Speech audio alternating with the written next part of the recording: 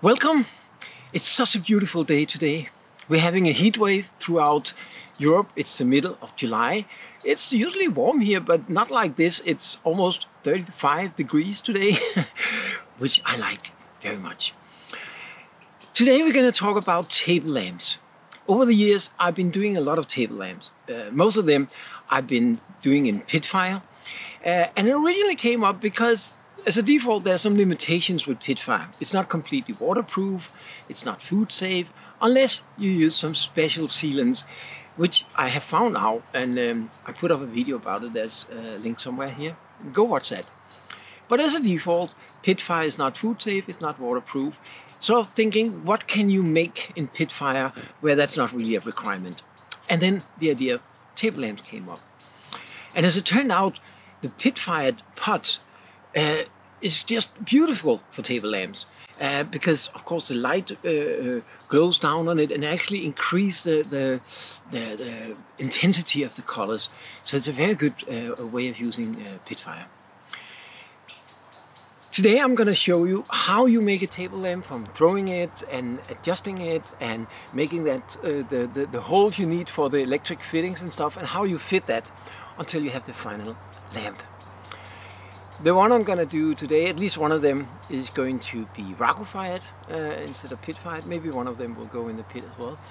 But the process is the same. So let's get on with it.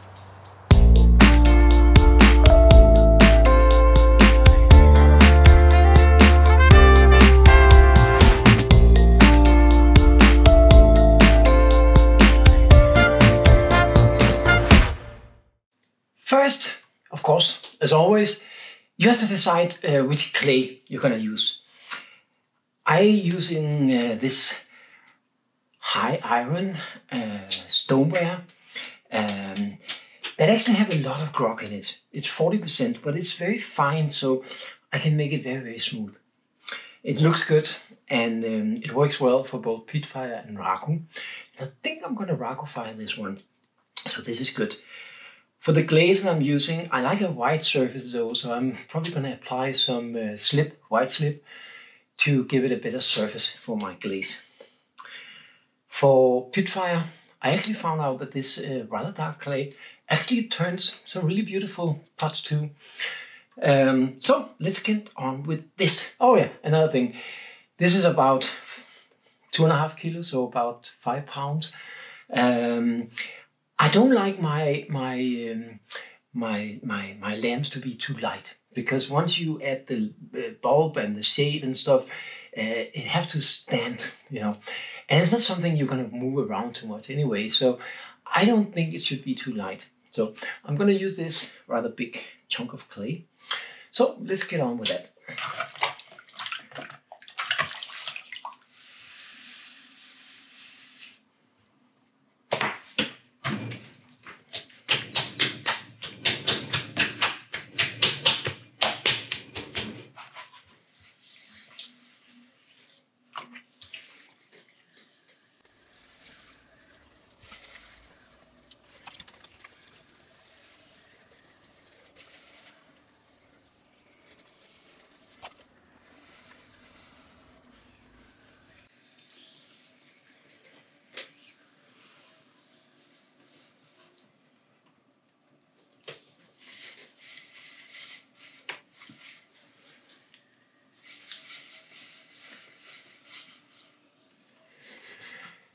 So now we have it centered. For a table lamp, you don't want the base to be too narrow, because again, it's going to tip around if it is. Now I'm going to open it up, and I'm going to open it up all the way down to the bed, because you want to have a reasonably sized hole where you can fit your hand or tools or whatever you need to add the electric fittings, especially in the top. That can be challenging. But when you are going down to the bed, you still want to leave some clay at the sides, because if it's too little, then you risk that it glides off your bed. So I'm going to make it like a small curve and then a hole big enough to get my hand in, hopefully.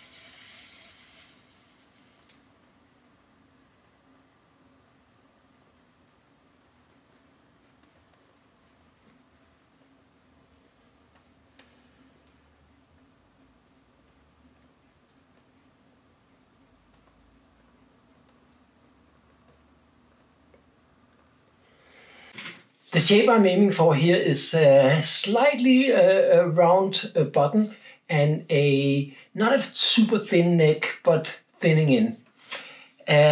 If you make the neck too thin, I mean, it can look really beautiful with a long thin neck, but that's going to make it very difficult to get up and add the fittings. So I'm trying not to make it too thin, but still so it looks kind of elegant.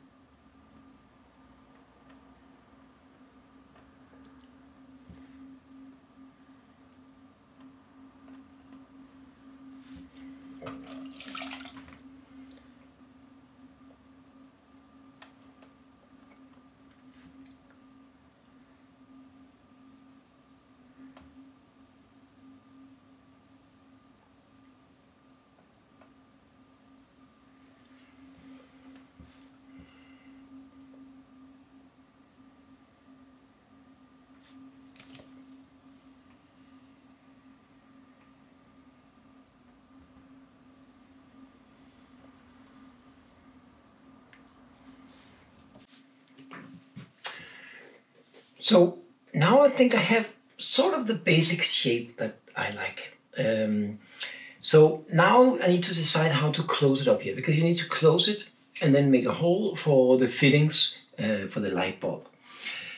The two ways that you can do this: either you can make a small dish, dice, or dish it's called, I think, and put it on top and seal it.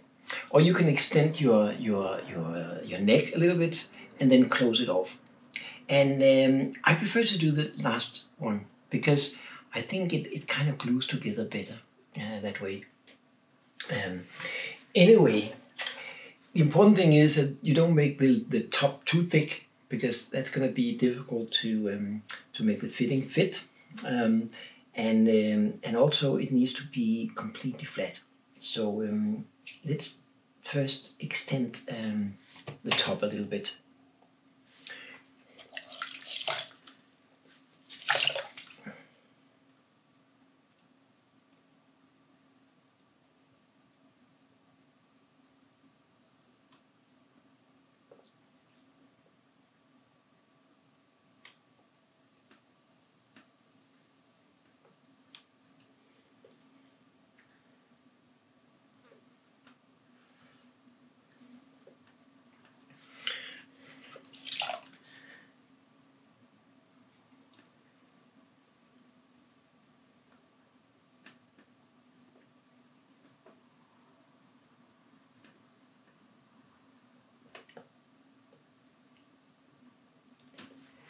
So that's about it. I'm going to extend just the top of it a little bit more because I want to have enough clay to kind of close the lid.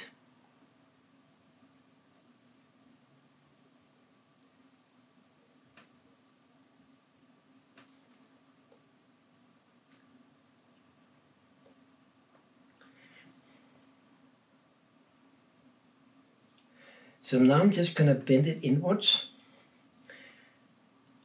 Close it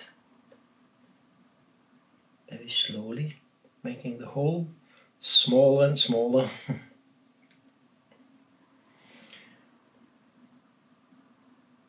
Until my fingers can't go in there anymore.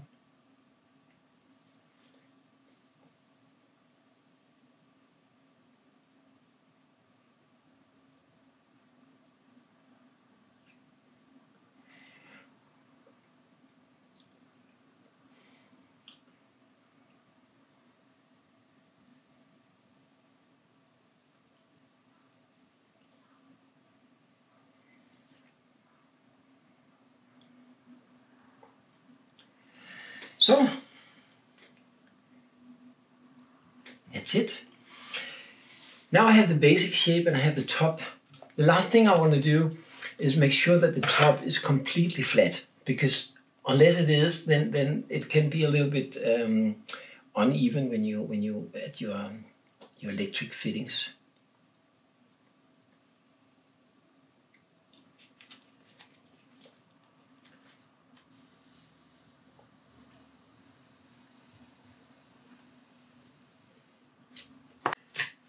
So that's it.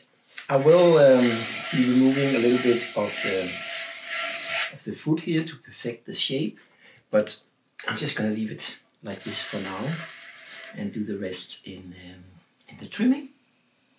So now I'm just going to leave it to dry to a leather hard stage, and once that's done we will make the hole for the fitting and the hole down here for the cord, and then we're ready to bisque fire it. Things are drying really fast in this heat that we currently have. So I had to leave it overnight because it was getting too late. I wrapped it up in plastic to make sure that it didn't dry too much, but it's still on the dry side of leather hard. The most difficult part will be to make the hole in the top. So I'm just going to add a little bit of water to this to hopefully dissolve it a little bit.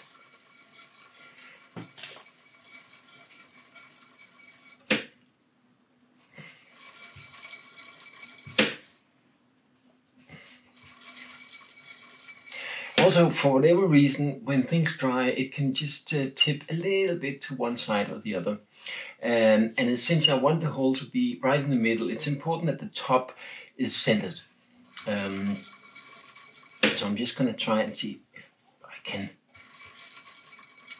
Yeah, see now the top is completely centered, which is important.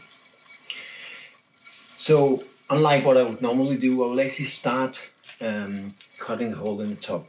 This is probably the most difficult part of doing these table lamps. The first thing I want to make sure is that the top is completely even, and to make sure that it is, I'm going to use a trim tool like this with a flat trim, and just lightly scrape it off here.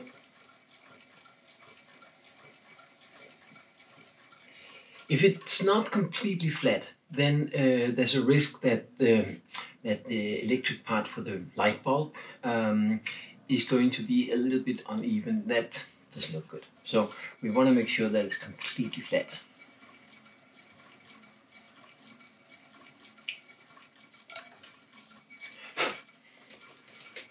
I think that looks good. Next thing you need to, I'm just looking because this one. Next thing you have to figure out what kind of fitting you're going to use for the light bulb. I'm using these fittings. That's very standard here in Denmark. I don't know what you have. There can be all the kinds of fitting it, but this is what I use. So I need a hole that fits this. It needs to fit it, so there can be a little bit of wriggling, but not too much, because that's going to make it harder to mount. On the other side, you also have to take into account shrinkage. So it has to be at this stage a little bit bigger than this. So basically, what I do, and it's important that it's right in the center. This is a difficult part. So what I will start doing is I will sort of mark what the size is, just as a rough guide. So now I know roughly that it's about this size. And then I'm going to turn it, and I'm going to just softly mark it with a knife, because that way I can make sure that it's centered.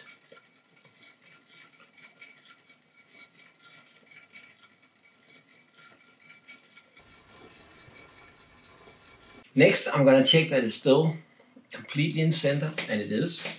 And then I will use a needle tool to cut through in the groove that I made with the knife.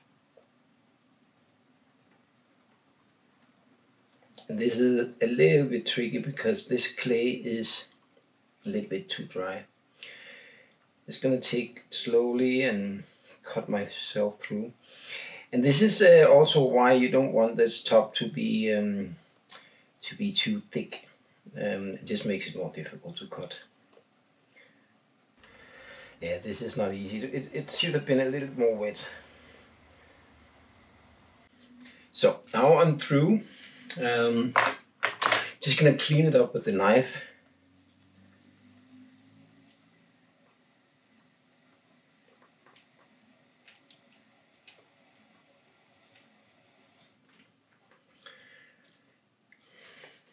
So that looks good. Now I'm just gonna see if my fitting fits. And yeah, that looks good. It fits. There's a little bit of space, less than 1 millimeter, and I think that's good. You can always grind it after you bisque fire if it turned too small, but it's difficult to make it smaller if it's too big. So I like to keep it on the tight side of it. So now I'm just gonna trim the pot. I'm just gonna give it a light trim because, as I said, it is kind of heavy now, but I like it to stand well. I'm gonna undercut the foot a little bit, and I'm just gonna clean up from any throwing marks or anything. So it's not gonna be too much.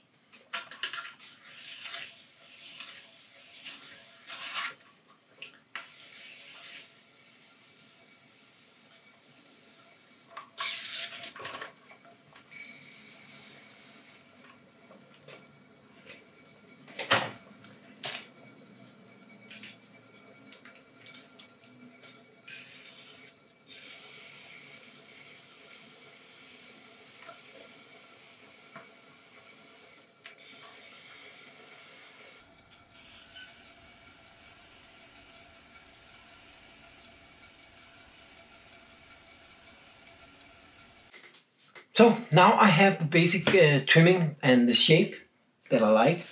As I mentioned, this one is going to be Raku fired. And for the particular glaze that I'm going to use, it actually looks best if the surface is white. And this is going to bisque pretty dark. So I like a white surface. But I only want the glaze to be on the middle part. The top and the bottom I'm going to leave, and that will be carbonized, so it will be completely black. Really beautiful deep black, and then the color will be in the middle, the crackled turquoise color. So to do that, I'm gonna cut some marks, and then I will use a white slip to cover the middle part of the surface.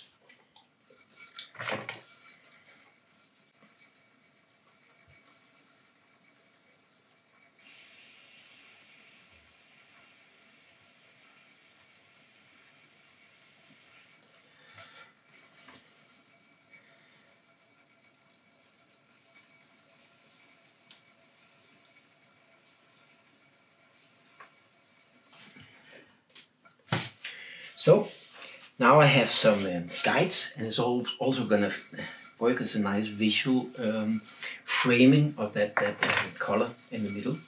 So now we will I will add the white slip. This time I'm just going to use a commercial slip that I got from a local supplier. You can mix your own slip. It's easier. Just have some of this, and I know that it works well. I'll have to add at least a couple of layers to make it completely white. I'm just going to start with the first layer. I'm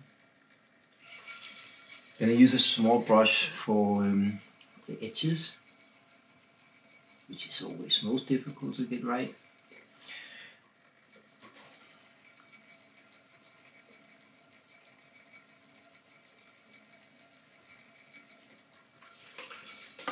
I'm going to use a bigger brush for the rest of it.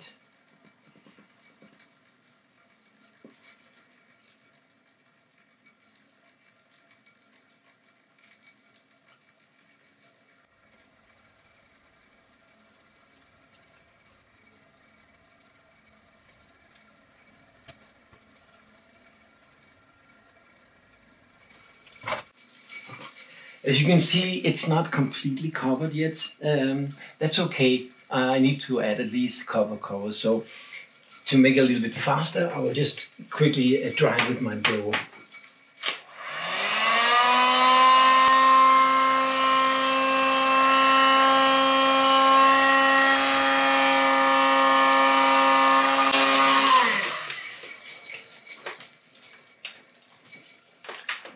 So that's good enough.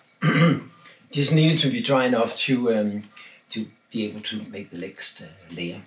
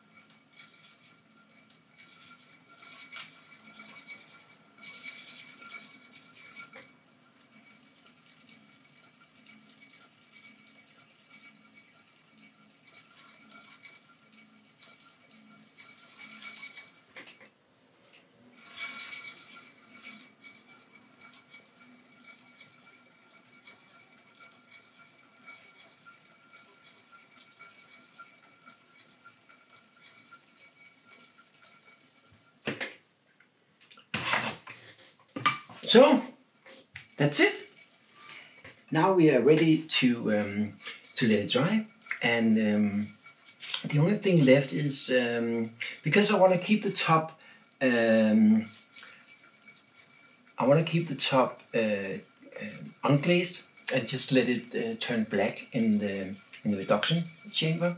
For that reason, I want it to be as polished as possible. Now, there's two ways that you can go about that. Either you can just hold on a second. I just want to clean up this hole a little bit more. Yeah, I think that's enough. There are two ways you can go. Either you can polish it, and since you're on the wheel, it's quite easy. I use a small polishing stone and just turn really fast, and then the tricky part is to do it at the right dryness stage. I have to be a little more than the leather hard, which is in this case is good, because if it's too soft, then you're going to leave some marks from the stone. But now, as I turn this, I'm actually pressing down the small particles into the clay, which will then leave the surface very, very shiny.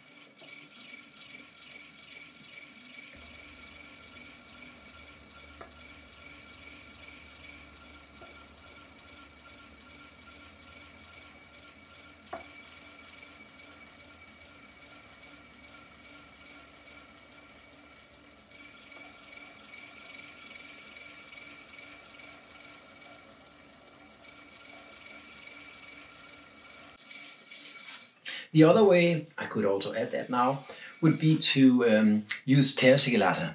In this case, I don't think I'm going to do that. I'm just going to leave it this. And as you can see, it is actually quite shiny now. So I think that will turn nice with the reduction.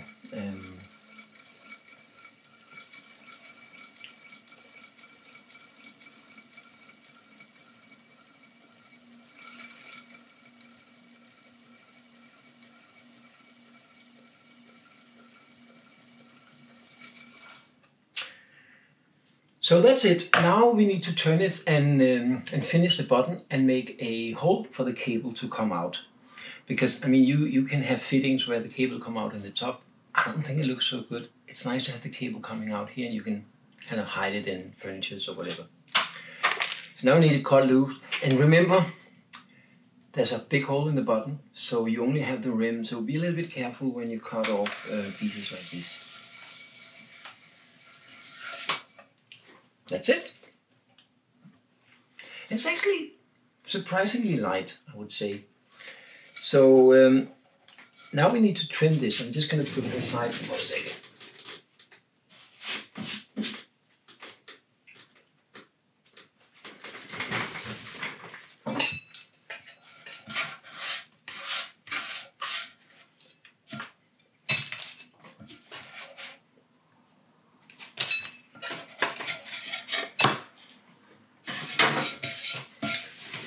Now we don't actually need to trim the foot as such, the way that you normally trim. And we definitely need some sort of a chuck for this because it is a long neck. Unfortunately, I don't have a real chuck for this size. So I'm just gonna use a pot. So I think this one's gonna work.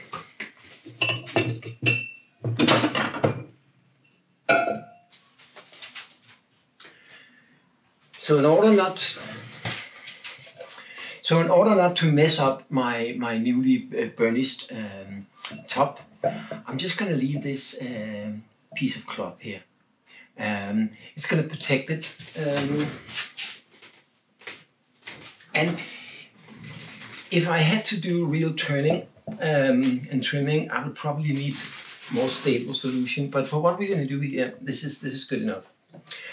I'm using this, I don't know what you call a leveler. This is actually from a camping shop. You can also buy it in ceramic shops, I think some places, or photo shops, very expensive. If you buy it in a camping shop, this was like $50 or something, very cheap. But this secures that the level is correct. So you just basically put it on the top, and then you can see when the little dot is in the middle, then it's perfect. So that's it. And I also want to just do a little bit of adjustment so it's relatively in the middle. I'm going to mess this around anyway. As you see, we have this big hole here, and you can also see there's a little bit of that curve that I told you about, not to leave the very thin edge.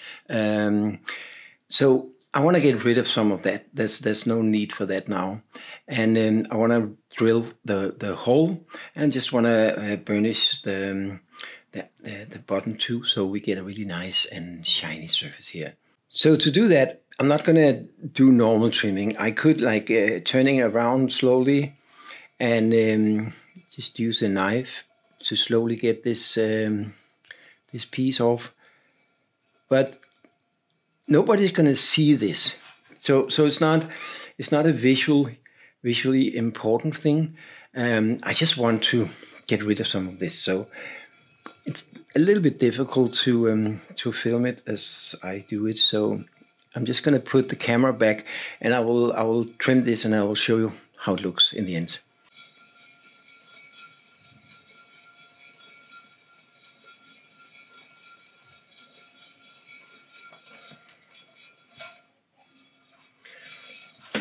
There's also, when I do it like this, there's also typically a little too much clay in here, so I'll try and take some of that out.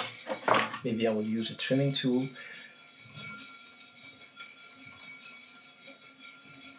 And of course, some of all these trimmings are going to end up at the bottom, the top of the lamp here.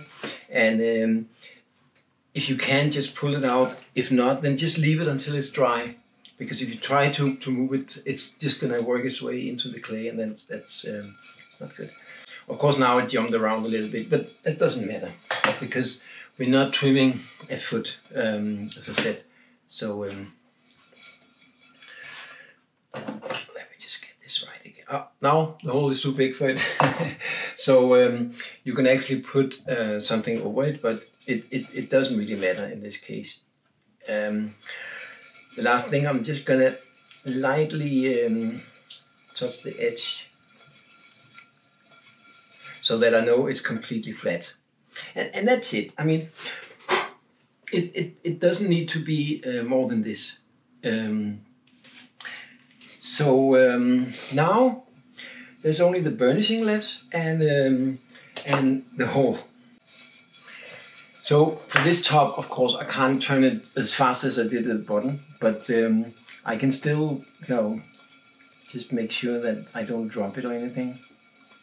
And also I can feel that this is a little more soft, so I can't put as much pressure on as I would like. I think actually I'm just gonna leave it like this.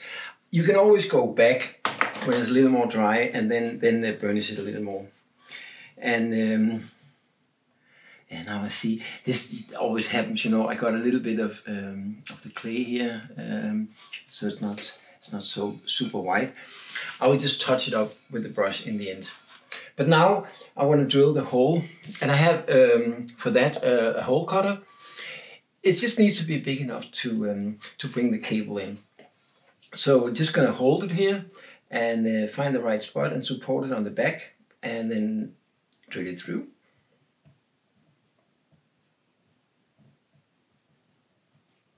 Oh, it fell off. And just, you know, mark it, just make sure that it looks nice on the inside and the outside, and that there's no sharp edges that potentially could damage the cable. So that's it. All that's left for me is to stamp it with my maker's mark, and I got the one here, and I'm gonna do it opposite of the cable. This is just me.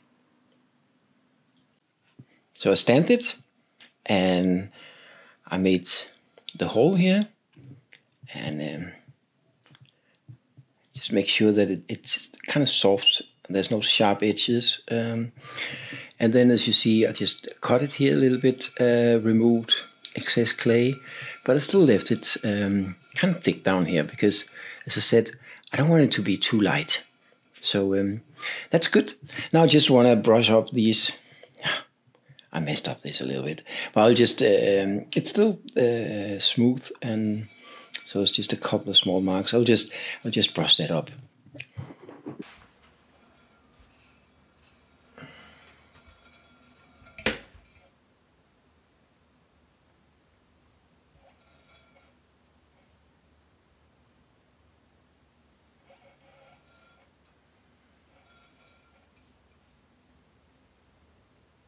So I think that's it. Now just gonna let it dry and bisque fire it, and then we're ready to do the Raku fire. And next we will do, or last thing, we will add the fittings and get it ready to light up the room. Now the two lamp bases that I made are ready for bisque fire. I hope it goes well, and in a couple of days I will see the result of this, and then I will do the Raku firing. It's always exciting when you open your kiln. I will advise you to wait. I open it when it's about 100 degrees, just a little bit, and let it cool down a little more, 100 degrees Celsius. Now it's 65 degrees, and it's safe to open it. Safe for your pots, so they don't crack, something happens, and safe for your kiln, so the electricity in there doesn't get hurt by thermal shocks. This time we have the lamp bases in there, and they should be fine. I'm not too worried about that. So now we'll just take them out and get ready for the Raku fire of them. Yeah, that looks good. As expected. We have the two lamp bases. They look perfect. The white came out really good. We still sustained some of the shine, even though I did fire this a little bit higher than what most people do for a bisque. It's fired to about 1000 degrees centigrade, Celsius. But that's because I also have some stuff with tercicolata that I did have problems with, but you can see here it's not flaking off, so it's good, and I still have some shine. So let's get them in, cool them down, get ready for the Raku fire. Now we're ready to glaze. I put it on the wheel because I can't really dip this one, so I'm going to brush it, and the easiest way to brush something like this is to put it on the wheel. I'm going to use a very simple glaze. Some call it del ferro luster, something like that. It's basically just a very simple Raku glaze, 80% Guernsey Barat and 20% Cornish stone. And then there's a 2% copper carbonate, which, when it turns out right, gives you this nice turquoise green with some very, I don't know if you can see it here, some very nice crackles.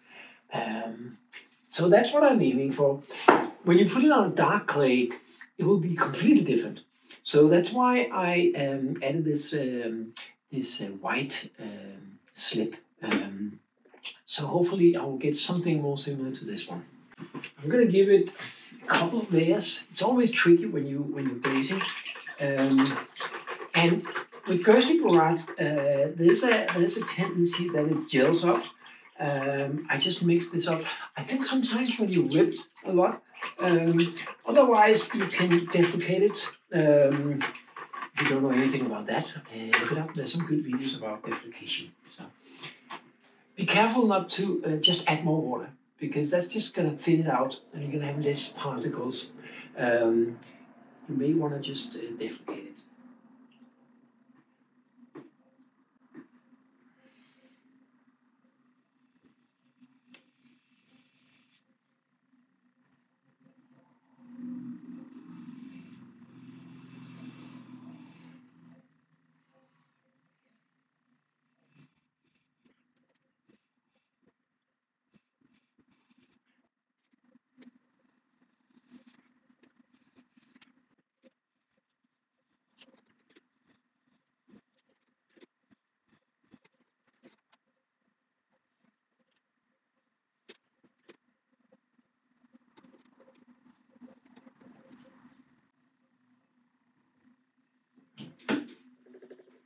This glaze takes quite a thick layer. This is something you need to learn by experience, but generally speaking, these Guernsey Barat Raku glazes do take a lot, and it's better to have a little bit too much, and just make sure that it melts out when you fire it, than it is to have too little.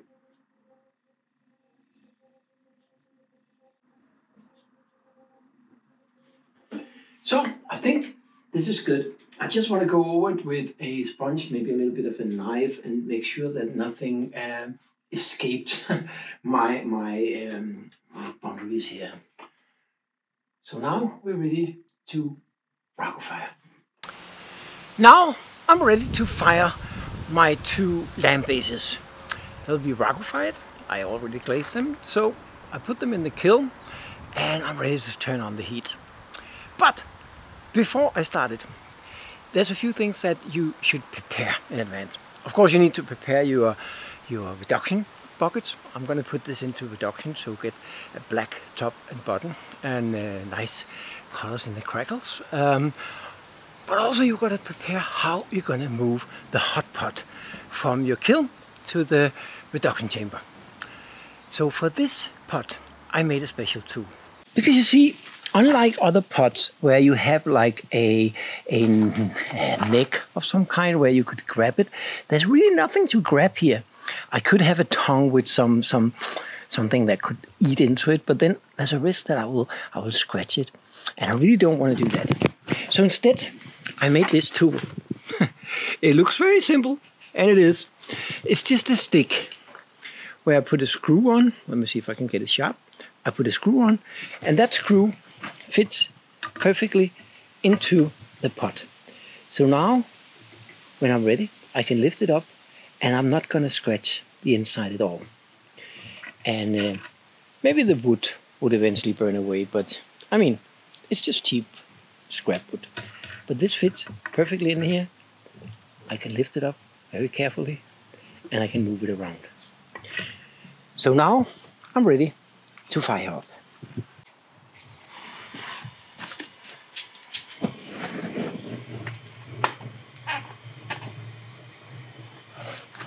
I will, as usual, go as slow as possible to begin with, and then I will slowly raise the pressure to get more heat.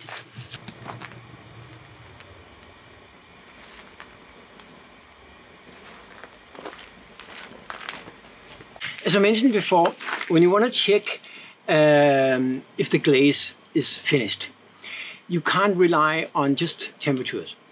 But I'm using this as sort of a check to see the speed of the how fast I raise the temperature and such, and also approximately where I am. I know this particular glaze likes to be 950, 1000 degrees Celsius, so around there it should be good. But I'm just using it as a guide. I will look into the hole and see when the glaze is like an icy lake, water on an icy lake, when it's all melted and it's shiny. That's when it's ready.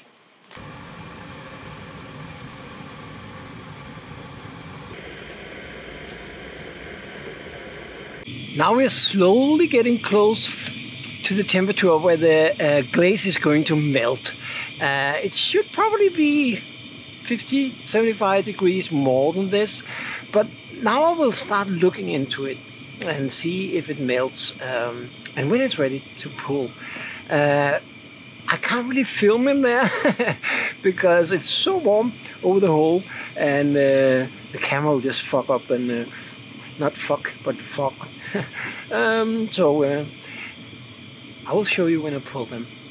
When I look inside the kiln now, I can look through the hole if I'm very careful, because it's very warm, that air that comes up there, of course, you have to be careful. But when I look inside, I can now see that the glaze starts to bubble up. That's the first stage. Don't pull it there. It's not ready yet. It needs to bubble up, melt out, and then become completely smooth. And as I said before, it looks sort of like water on an icy lake. So shiny and smooth.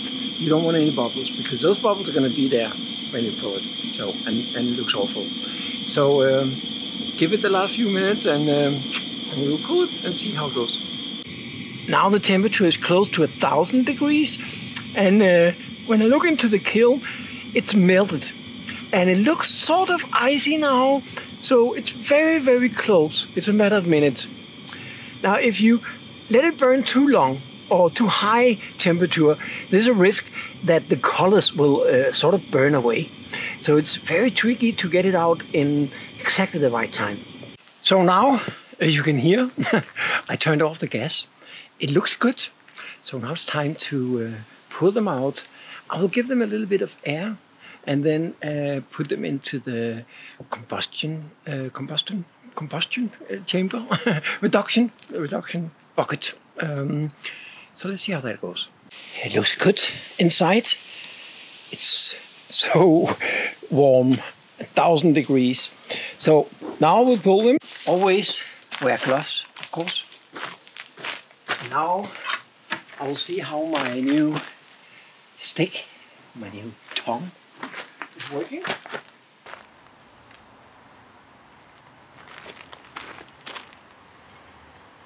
Just gonna put it here for a second, and then we'll give it a little bit of air.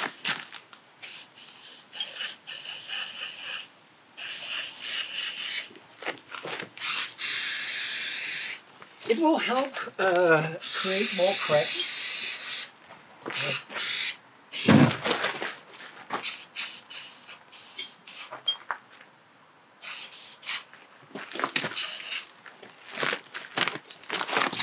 For now.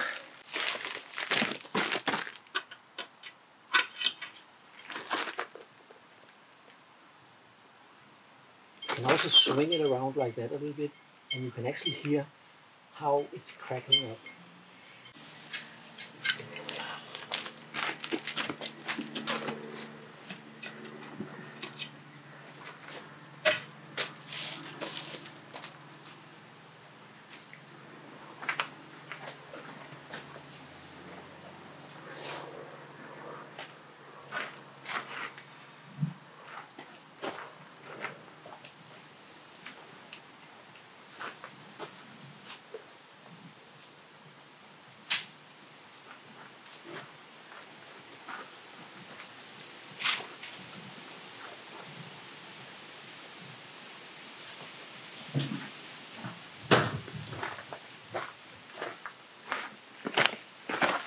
So that's it. Now I'm just going to leave them there for half an hour or something.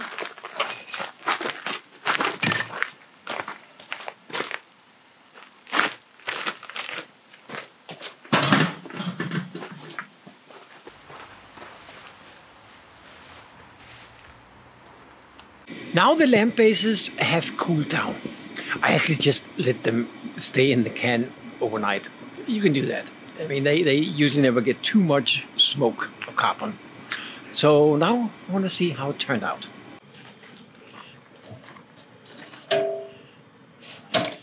Yeah, what I like when I look now is that it's a beautiful black on the top, and when I polish that, it's going to be just perfect. So that's a good thing. It's actually still a little bit warm, even though it's been all overnight. The crackles have not developed perfectly. Still beautiful. There's some carbon on the glaze. I will polish that off.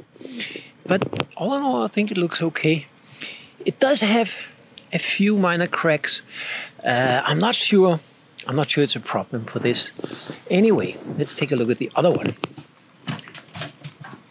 This one also have a beautiful dark top. This one does, however, have a little more of cracks. I think I may be able to glue this, and I mean, it is Raku, it does crack, but this one has some more interesting cracks around it. And still this dirt here, don't be afraid of that, because you can wash that off. Also the shadows here. So I think it was okay. Maybe I should try with a different clay next time. I have a clay that can sustain much more thermal shocks called Ashraf Henna. It's also super white, and maybe that would be better for this sort of application. But I will clean them up and polish it, and I'll show you the final results. And then, of course, we need to assemble the electronics so it actually turns into a lamp. So I'll show you how you do that in a minute. Now I have finished the pots, so to speak. I have applied a layer of wax on the darker parts, so it kind of shines a little bit and it just looks nice. And I cleaned up the glaze. You always end up with a lot of this dust and carbon and stuff that just makes it look dull. And so washed it and cleaned it and everything. And so they're ready now for the fittings. Unfortunately, one of them got a little bit of a crack. I don't know if you can see it. It's not that easy to see. And I glued it with a strong epoxy glue. So it actually works. It's functional. And since this is not for food or to hold water or anything, it will work. Of course, I won't sell an item like this, but I think I may have applied a little bit too much of the air that put some thermal stress on the pot. But it looks good, and so I'll just keep this or give it to a friend or something. So now we're ready to add the electric fittings. And for that we need, of course, some cable. I like to use this black cable. You can use any kind of cable that works for your region. Of course you need a light bulb, and you need some sort of fitting for your light bulb. There are different kinds. I usually use this cheap plastic one. It's not, I mean, when you look close at it, it's not very exclusive, nice. You can also get some in brass or copper and stuff, but it looks really good here. It's dark, and since I'm gonna have a shade on this, it's gonna cover it, so nobody's gonna see it. You can also get these fittings in a ceramic material. They're actually much nicer. They're heavy, and they look more exclusive, but they do have a very dull kind of color. It wouldn't look good here. But what I found is that it's very easy to paint them. You can just spray paint them in acrylic spray, in a black acrylic spray, and that way they will actually look much better. You can actually see, just hold on a second, I have one here.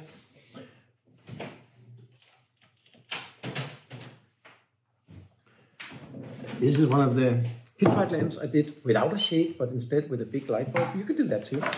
But this is the same one as this, but I just gave it an acrylic spray, and you know, it looks good. And in this case, it's visual because there's no shade, so I wanted something that just feels a little better. So I used that one. Then, of course, I like to use, not of course, but I like to have a switch on as well on the cable. You don't need that. I mean, you can turn it on and off. on your outlet. Then we need something a little more special. You can get that in a builder's market or electric shop or something. But all these, they come with a standard screw, and you put it in here. So tighten it, and then you put it into there, and then you can put a screw, small one here, on the inside. Now, that's where the first challenge comes in. Because I deliberately made these ones, because I tried before, big enough to fit my hand. And they don't have a long, narrow neck. So I can actually get all the way up and screw this on. But I also did some of them with longer, narrow necks. And that's when I found out my hand just can't fit in there. So for that, I also took this one. This is a tool, again from my usual toolbox, that fits this screw. So that way you can put it in here, and even with a long neck, you can put this up and screw it. You could also just glue it on. I don't like to do that because I like to be able to remove it. If you need to change it, if there's some problems or something.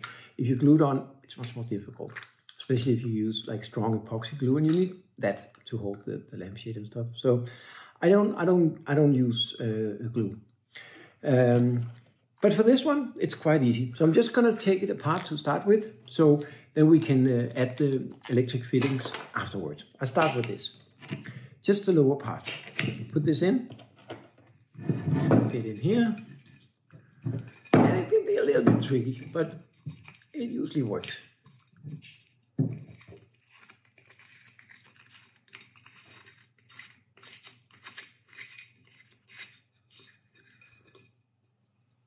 And it's a good idea to tighten it very much. I did that. So now we have the first part ready. Next part is to measure the cable. So we're just going to put it through here.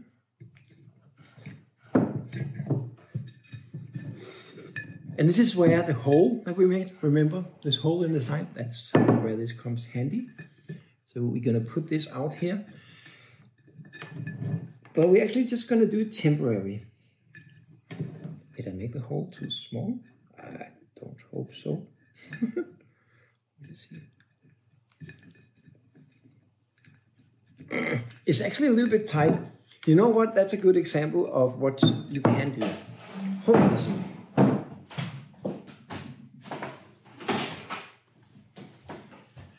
With this tool, file, I guess it's called, it's actually quite easy to grind the hole a little bit bigger.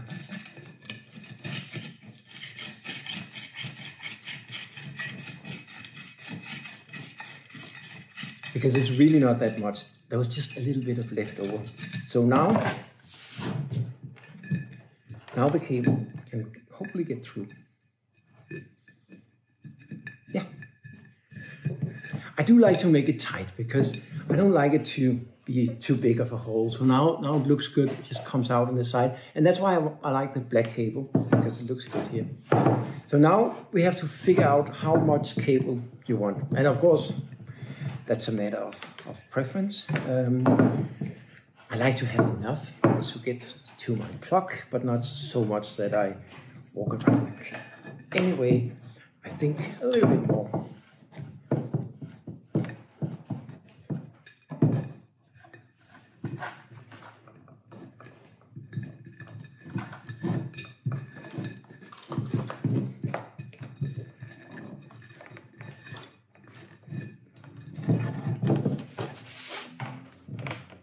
So I think this is going to be okay. Since we're going to put this one on, you can always, extend it if you find out you want that. But I'm actually going to take it out again because the cable goes directly up here and it connects to these small connectors. And so if you pull the lamp, of course you should do that, but you could by mistake do that, it will put stress on this cable. So what I like to do is tie a knot. You can get all kinds of fancy fittings and stuff for this, but I don't really think there's any need for it.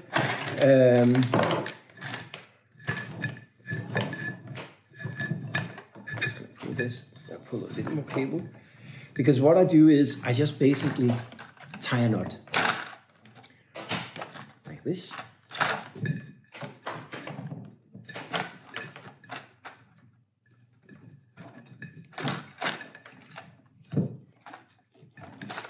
This, because that won't get through the hole.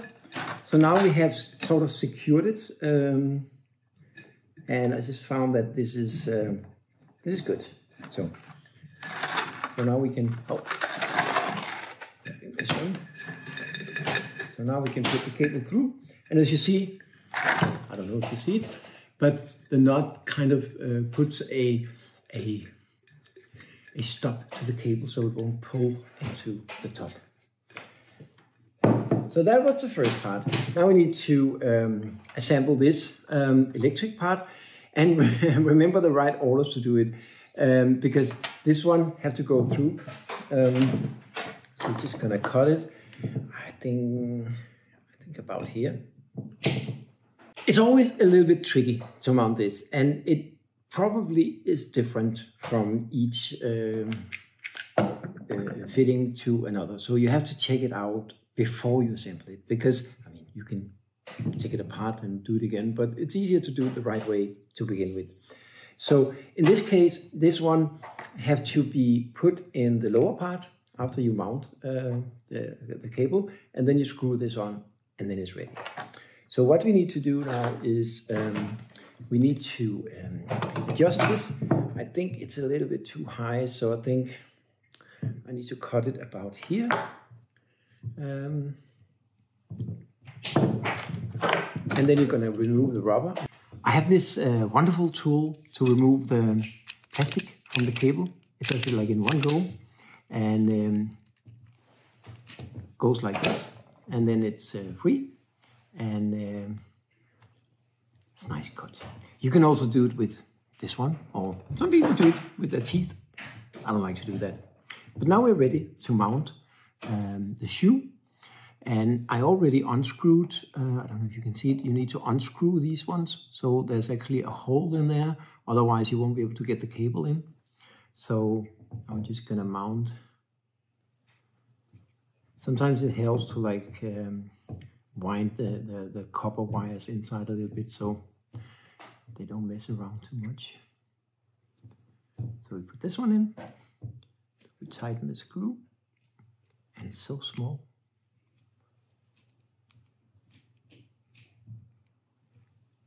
And after you tighten it, check that there's not any free cable sticking out, and that it's actually tight. You want that. It's better to check it now than later.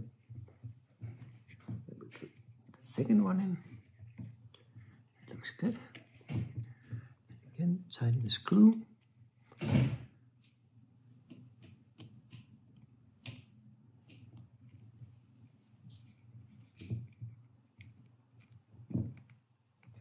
So now they're both tight. Now you can pull the cable from the inside and then find the right, you usually have to fit into some sort of a slot here. Yep, there it goes. This is the right. You can feel it when it kind of jumps into it. So now it's perfect, and we can screw on the top.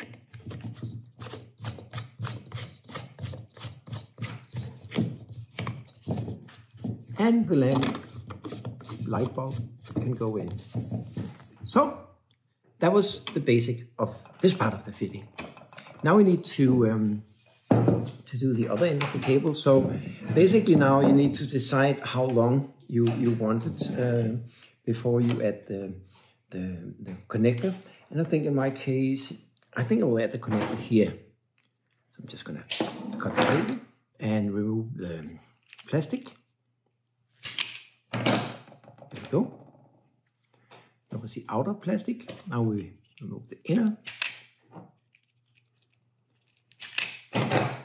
And again, I'm going to turn this. It's because it's a lot of small, in case you never worked with cable, it's a lot of small wires. And by twisting them, it's easier to attach it. And then we have the other end of it. Can do the same thing.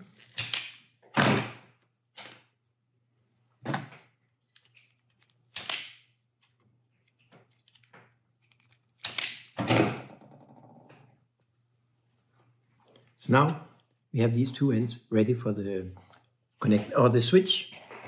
And these ones, they also comes in all kinds of different shapes. This is just, you know, a local one that I found works well for me. So you take them apart and you take inside how they work.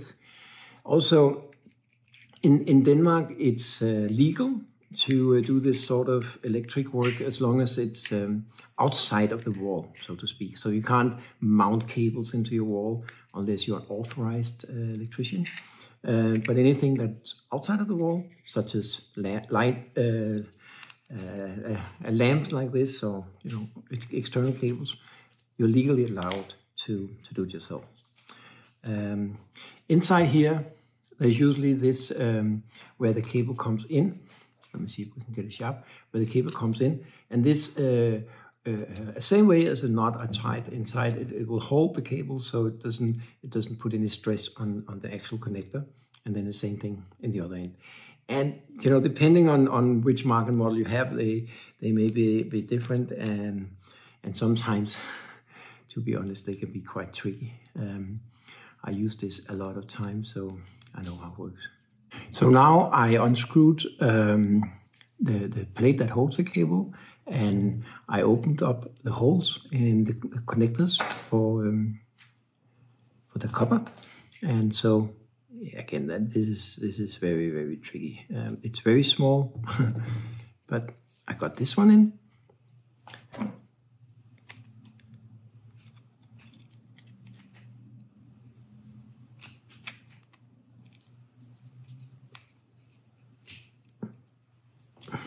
And again, just not push it too much or pull it too much, but just feel that it's tightened and connected, because again, it can really be a nightmare to debug, because if it doesn't light up when I connect it, is it this connector, is it that connector, or is it the last connector into the wall?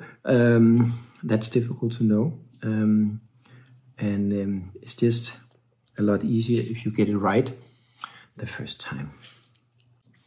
So now I got both of them mounted, and now I just need to remount this little plate that will hold the cable in place.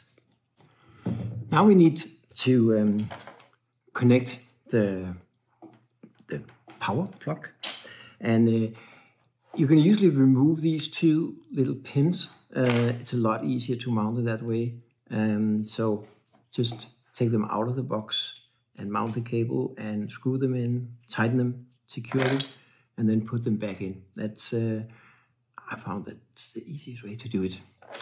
I'm pretty sure that a professional electrician would probably laugh at me and say I'm doing it all wrong, but it works. Tighten it, and the same thing for the other one.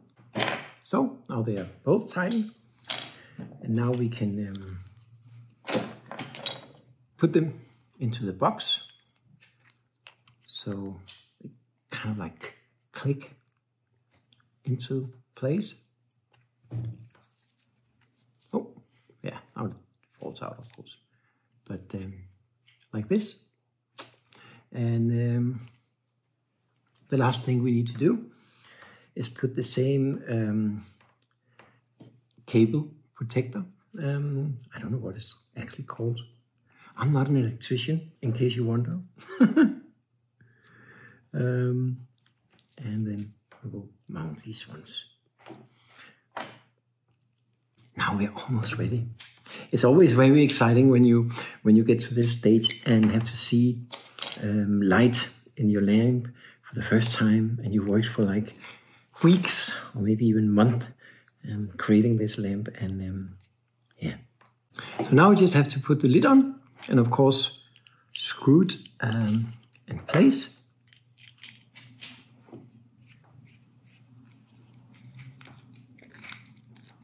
now it should work. So let's try and see that. So now comes the big time to see if it works.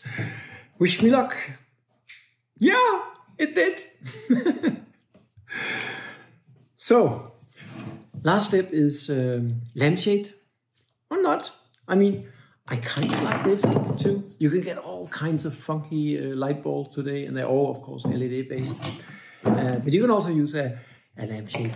The easiest way to put a lampshade on is this sort of construction where you just clip it on to the light bulb like this, and then you adjust it, and that gives it a beautiful light, I think. There's also another kind that you screw onto to the fitting. You just need to unscrew the upper part, and you put it on, and you screw the top on again. It all depends on the sort of light shade that you get. So that concludes it. I managed to make the light bulb, and I hope that you get inspiration. Probably need to adjust a little bit to get it perfectly centered. If you did, please subscribe, like, share, write a comment if you have a comment. Maybe you will have a suggestion for how you can do this in a different way, a better way, maybe even. I hope to see you soon again.